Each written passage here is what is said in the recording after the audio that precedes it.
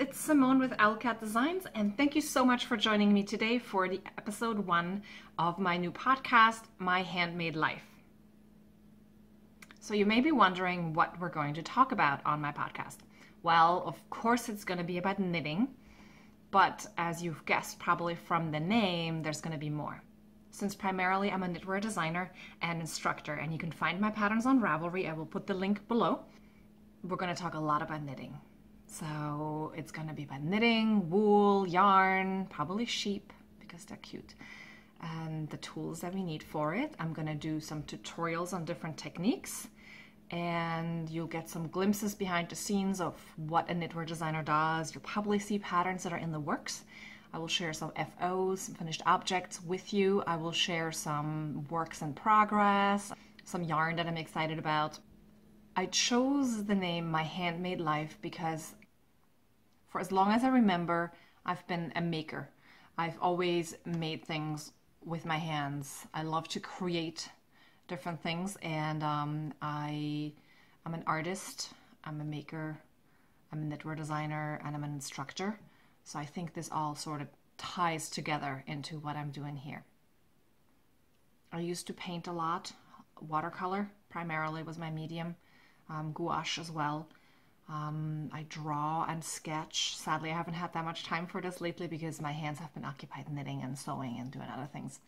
So I'm going to be talking some about the other creative outlets that I have in my life beyond the knitting. I embroider, I spin, I started to weave because, you know, I needed another hobby, clearly. I used to have a cooking blog years and years ago that I'm thinking I might resurrect just so that you guys have access to the recipes. So I may throw in a recipe every once in a while. And I'm actually in the process of creating a more sustainable handmade wardrobe for myself. And this is one of the shirts that I sewed in the last year. This is the Cheyenne tunic from Hey June Handmade. I will put a link to that pattern down there as well. But it's a tunic length shirt. It's a linen tunic. I made it out of a linen fabric and I love it. And I'm in the process of creating more clothing with my own hands. There's also going to be nature in this podcast because I love, love, love being outside. I'm happiest outside. I hike, we camp, we kayak, and I have a little garden. So we're definitely going to see some of that. You might go on little hikes with me virtually through our podcast. I hope you will enjoy it. And just to sum it up, basically the podcast is going to be about you getting a glimpse into my life here in Pennsylvania with my hubby, the cats, and a lot of knitting.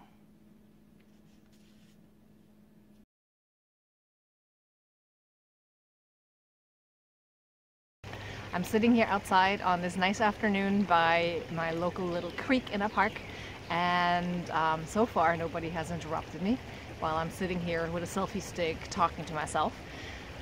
And I want to just show you a little bit of where I'm sitting right now because you can probably hear the creek in the background, and it's one of my favorite hidden little spots. It's like just 5 minutes from my house, and it's nice to come here for just 5-10 minutes at the end of the day to decompress and just listen to the creek. So I will turn around so you can see that. So the creek is over there. And that in the background there is an old, it's a museum now, but it used to be an old iron furnace, I guess is what it's called. So a lot of the rocks around here, like where I'm sitting, are actually remnants from when they used to get the iron ore out of the rock, and then they would put the melty hot sludge onto a pile over there, and over time it's eroded and the creek has taken it down here. So I'm going to show you some of the pieces that are just sitting around here. They look like molten glass or lava. Some of them have like these bubbles in them and stuff.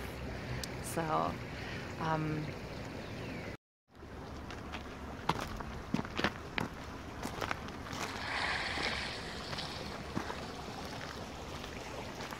So we're just taking a walk here down the path by my local creek because I'm trying to scope out locations for future photo shoots for a couple of patterns that I have coming up. I don't think this one is going to work for Gintaras just because there's not that much space, but for smaller things this will be perfect. So just bear with me as we walk and climb over trees and things. It's a really, really pretty spot because besides the creek, now in the spring there are lots of little wildflowers.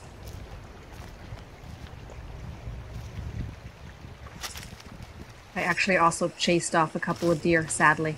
Off to the left here, they ran off as they heard me coming. I was trying to go really quietly, but it's a bit hard with all the leaves on the ground and, you know. And look, the flowers. So we got these guys.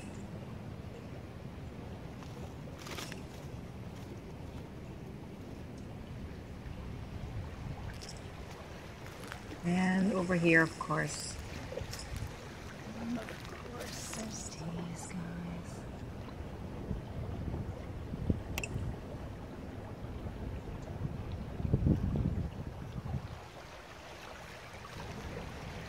And the wild blue hyacinths. There's a whole field on the other side of the creek of those, but they're literally everywhere. So.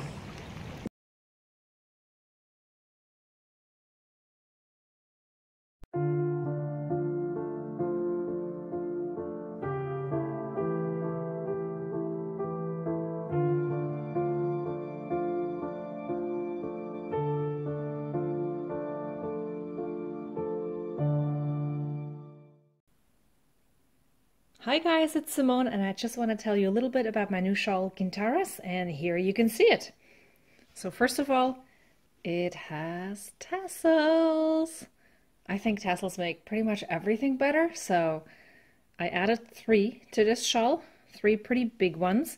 And the way I made them, in the instructions it tells you to use a piece of cardboard, but if you have one of these, you can actually wrap it around long ways to make this tassel. You just need to trim it a little bit afterwards.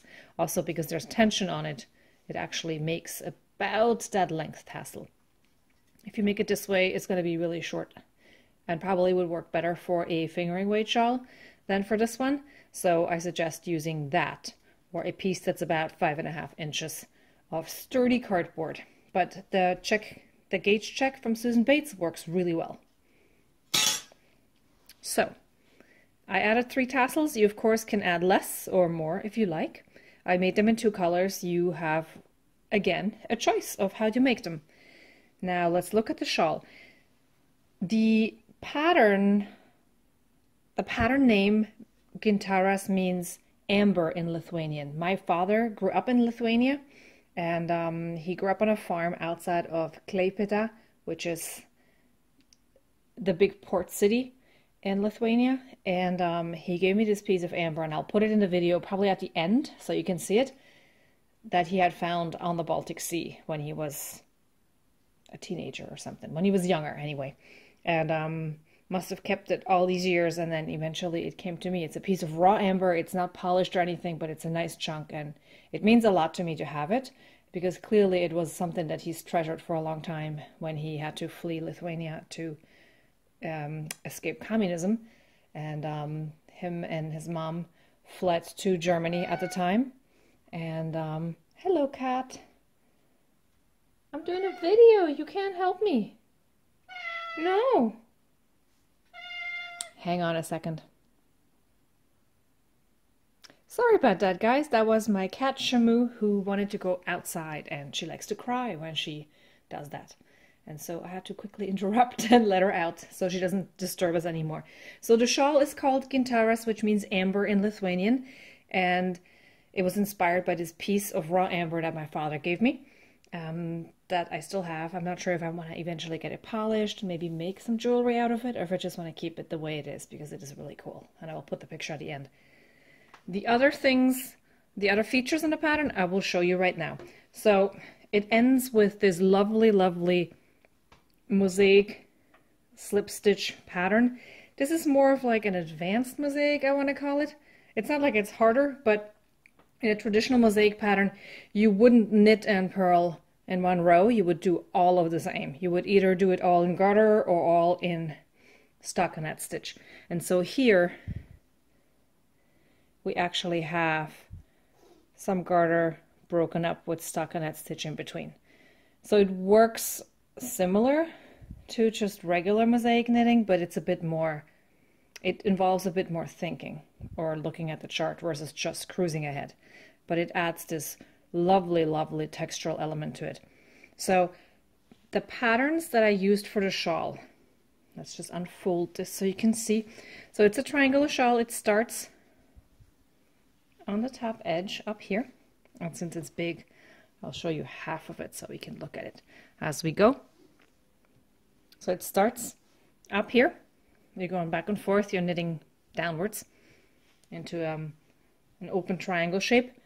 The first pattern we have here is a wickel braid, which is a Baltic braid that runs laterally across your knitting.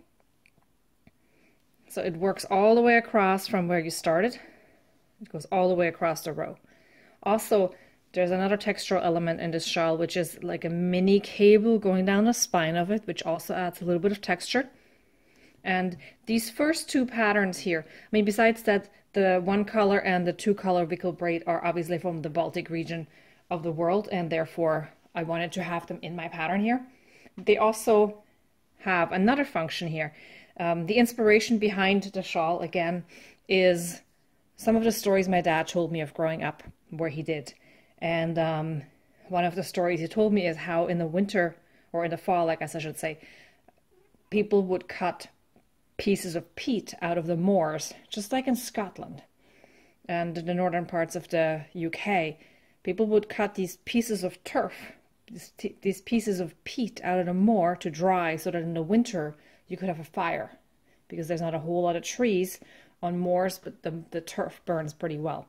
So these pieces are meant to represent those square pieces of turf that are cut out, square pieces of peat that are cut out of the moors and then dried for fire, for heat in the winter, for fuel. Sorry, that's what I wanted to say, fuel.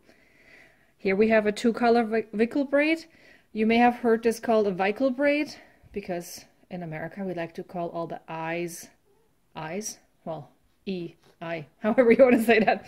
And then here we get to our first mosaic type pattern. A lot of the architecture in Klaipeda and in that region used to be what in German is called Fachwerkhaus, which is a style of construction where you have exposed wooden beams that are showing through, or that are made to show on the outside of the house. So the structure and the support system of the house is not just on the inside of the walls, but you can also see it on the outside of the house. And these squares remind me of that. So I used that pattern here, and then the pattern we have at the very edge of the shawl is again a expanded version of that. It's mirroring that, but it's sort of slightly altered and adds a little bit more interest. And then we finish off our shawl with a Pferdezügel bind off, which is a very simple 2-stitch I-cord for most Americans. And then of course the tassels. So that, my friends, concludes my little spiel about Gintaras, and I hope you will enjoy knitting it. I can't wait to see what colors you're going to pick. It is one of my favorite shawls. Sadly, it's a bit warm right now for me to wear it, but it's going to go into the 30s overnight, so I think tomorrow morning I will get to wear it again. So I'm super excited about that. I hope you enjoy it as much as me, and I will talk about some more knitting next time. Hi everyone, it's Simone. I just got done with our photo shoot for my new shawl, Gintaras. So I just got done with the photo shoot for the newest shawl, which I will feature in this video and which will be out by then because it's coming out tomorrow, and I doubt I get to edit all this video footage by then. But of course it is one of the warmest days this spring yet, and it's a really warm shawl, so it was quite warming to be wearing it out in nature. But we have gotten some really great photos, so I'm excited to share those with you, and I look forward to seeing what colors you may want to pick for your shawl. It uses 2 colors, and it uses a bunch of textural stitches and techniques, and it uses mosaic knitting. And I will also do a little tutorial on just the basics of mosaic knitting, so you can get started on that. So yes, while I was taking the pictures, I found out that there's an owl's nest over in one of those pine trees. So I will have to come back and hopefully see the owls at some point. The young man didn't know what kind of owl it was. He thought maybe it was a great horned owl, but I can't really be sure. So I will have to investigate some more. But how cool is that, you know? I mean, I have cats, obviously. OwlCatDesigns comes from that name, but the owl is a very special animal to me as well. And so I love to see them whenever I do. I've seen a great horned owl a couple times, like in the early morning. Not in this park, but I've never come here in the early morning, so maybe I should try that, because I think they're, obviously, owls are kind of nocturnal. They're usually not just flitting about during the day.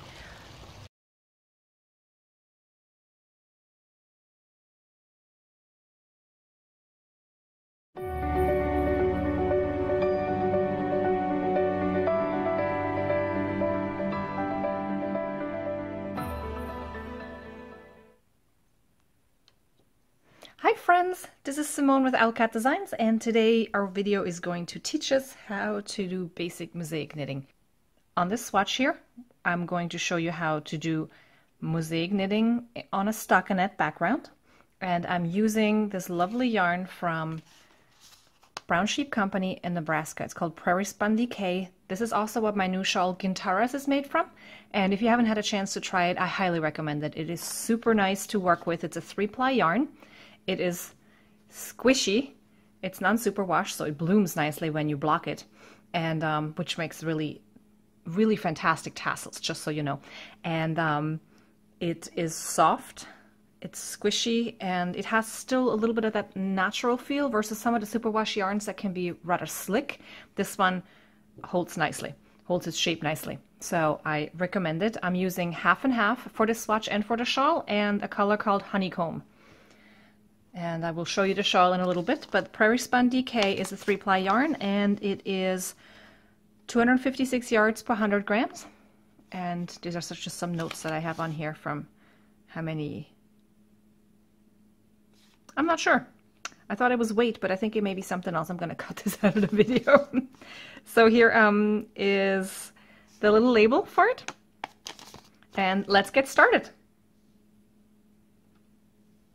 In mosaic knitting, you will always work 2 rows in one color and then 2 rows in another color while strategically slipping stitches. One thing you want to make sure is that you're not pulling the yarn too tight as you're slipping stitches, and as you can see here on my second row with the white, in my zeal to make this swatch go really fast, I didn't pay attention and I pulled it a little tight, so you can barely see that second row of stitches. First, I've already gone ahead and worked 2 rows with a lighter color, and I'm now getting to my first row where we're slipping stitches. I'm going to work across my 3 stitch garter edge. I like to make my swatches like this because it keeps them lying flat when you show something, and when you measure the gauge, it's also super helpful to do that. So for this pattern, I need to slip 1 stitch and then knit 3. And it works the same if you're a thrower versus if you're a picker. I grew up in Switzerland, and so I learned to knit this way, and I can't really do it any other way. 3, slip 1.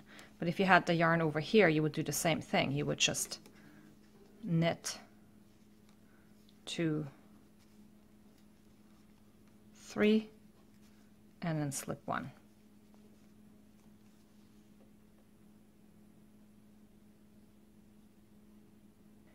So as you can see, the pattern is already starting to form. I'm going to finish the row, and then I'm going to come back and show you what we're doing on the purl side of our stockinette swatch. So on the back side of our swatch, we're going to work purl stitches in order to get the stockinette fabric, right? So I already worked the 3 stitch garter edge, and now I'm going to purl the next 3 stitches. In mosaic knitting, 2 rows are always worked with the same color, and on the back row, on the return row, you're going to knit or purl the same stitches that are already worked in that yarn. So in essence, you don't really need to look at the chart for the second row, because you can see here that I have 1, 2, 3 stitches in the working yarn and then one that I slipped. So that's the same thing that I'm going to do on this row as what I did on the first row, on the right side row. So I'm going to purl 3 stitches.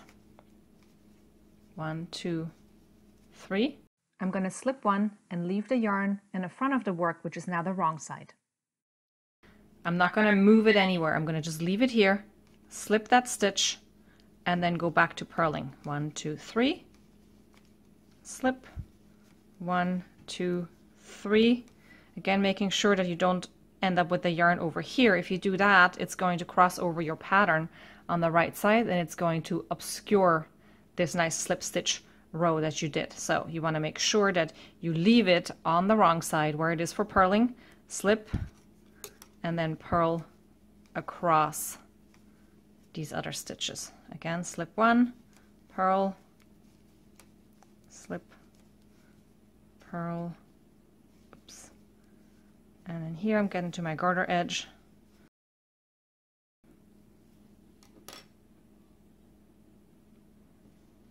And here we are. So now the next row is going to be worked in the white. That's that center row. The second 2 rows of the pattern are going to be worked in the white yarn again. And again, I'm going to work the 3 stitches on the end for my garter edge. And then this row of the pattern requires you to knit 1, slip 1, knit 1, slip 1 all the way across. So the first one I'm knitting is already white because I've slipped that one up. Then I'm slipping one of the honeycomb colored stitches and I'm knitting the center one. Slip, knit, slip, knit, slip, knit, wait, slip. And you're always slipping as if to purl, because you're just, in essence, you're just transferring those stitches. You're almost like putting them on hold to be worked later. So you're not turning them around or anything like when you're doing a decrease. You're just putting them aside.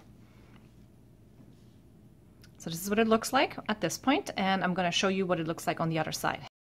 So we finished the right side, and I'm going to turn over.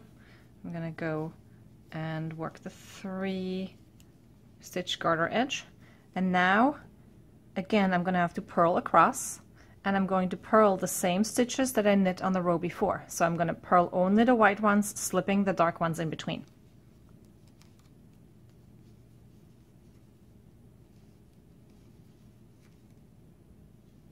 Slip 1, purl 1, slip 1, purl 1, slip 1, purl 1, slip 1, purl 1. And since I really can't purl when I throw, I can show you the slipping part. You'd have to make sure your yarn stays over here. And then I never know which way to wrap the yarn when, is it this way? Maybe it is. Like that, I think. You're gonna laugh at me. But so this is how you would do it if you're throwing, I guess. But it basically works the same way. You want to keep the yarn that you're slipping, the stitches that you're slipping, you want to keep clear of the yarn. So you want to make sure that your yarn is always staying to the wrong side of the work, to the private side of the work, which means that when you're working across a purl row or a back row, you're going to have to keep it in front.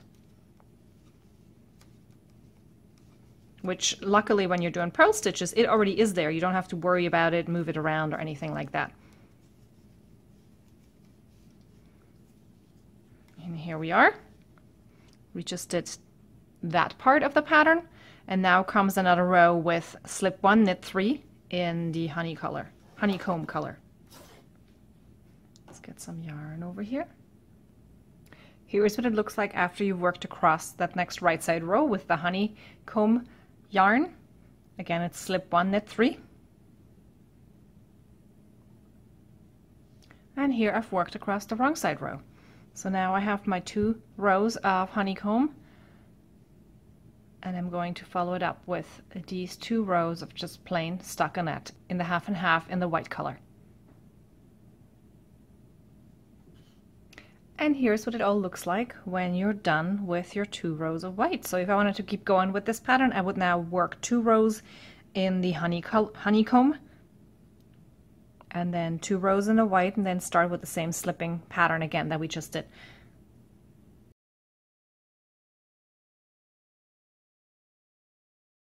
This concludes Mosaic knitting stockinette background, and I hope you join me next time.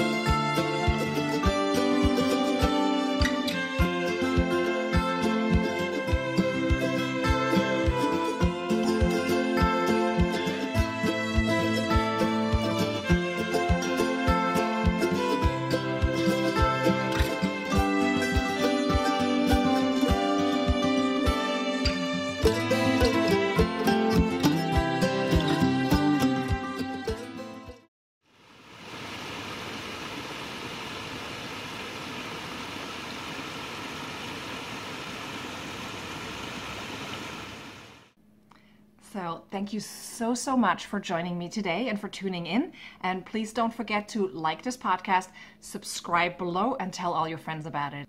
And I can't wait to have you join me next time for more of my adventures. Thank you so much.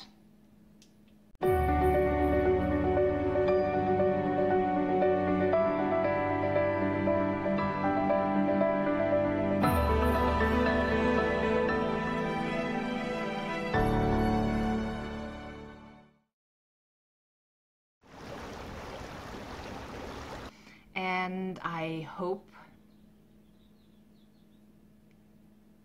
since primarily I'm a knit. Hi guys, I have a lot of freckles. I do.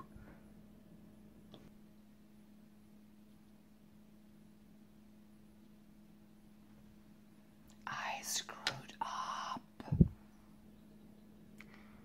Let's try that again. My handmade life